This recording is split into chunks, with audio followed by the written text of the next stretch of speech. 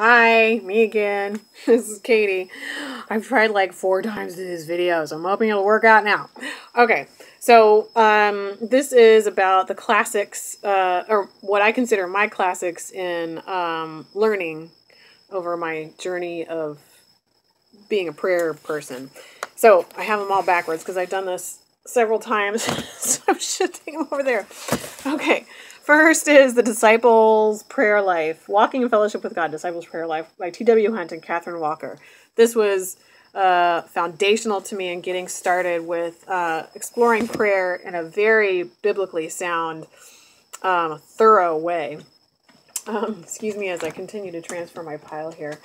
Around that same time, this was years ago, I don't know, like 15 years ago or 10, no, not 15. I don't know, something like that. Anyway, Stormie Omartian has lots of books, Power of Praying This and That, Power of Praying Woman, and Power of Praying Wife are ones that I did.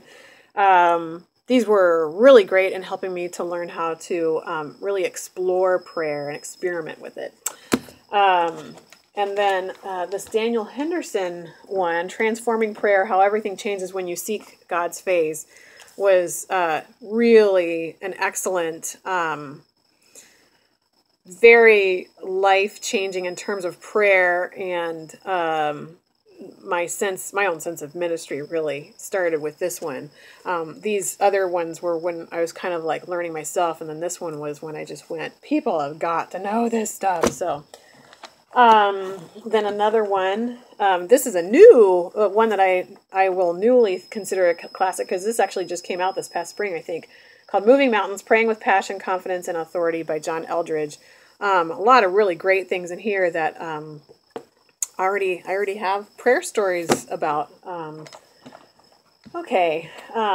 This is called Fervent, A Woman's Battle Plan for Serious, Specific, and Strategic Prayer by Priscilla Shirer. She does excellent studies. She's the one who starred in the movie War Room, which was awesome. And if you haven't seen it, it was really touching to me. I loved it. And then, eventually we'll get to talking about spiritual warfare. And there are different books that I have sitting around that I peruse for reference and for kind of like more thorough information. And one of them is called Disarming the Darkness, A Guide to Spiritual Warfare by Calvin Miller. I had perused that for one weekend. And then The Adversary, The Christian versus Demon Activity.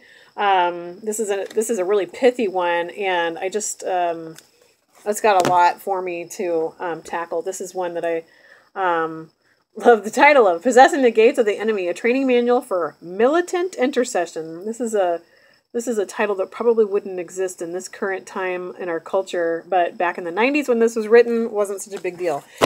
And then a study that I listened to recently, actually, called God, Satan, and the Angels, a John MacArthur study, which is on tape. This is awesome. There are so many things that you just don't normally think about that are right there in the Bible that have to do with God, Satan, and the angels. And this is incredible. And then this is one that's not a Christian book. It's not a book on prayer. It's not a Christian book. But it's central to how I started really thinking more in detail about spiritual warfare, because, in terms of warfare, because it has to do with warfare. The Art of War for Small Business, Defeat the Competition and Dominate the Market with the Masterful Strategies of Sun Tzu by Becky Sheets. So Sun Tzu is a classic. Anyway, we'll get to this eventually. That'll be another video that I'll tackle. But that's another one that just sort of really got my attention in terms of thinking about prayer and warfare in a different way. And then for those of you who are going, where's the Bible? Why isn't she referring to the Bible? At the very bottom of my stack, not because it's the bottom of my stack, but because it's foundational, is the Bible. Because all of this is the foundation for these. So, yes, I definitely defer to the Bible as the foundational book of all for prayer. Just for those of you who might be concerned about that. So that's where I'm coming from. That's where my journey has led me into, and I can't wait to share and hopefully help someone out there understand prayer a little bit more.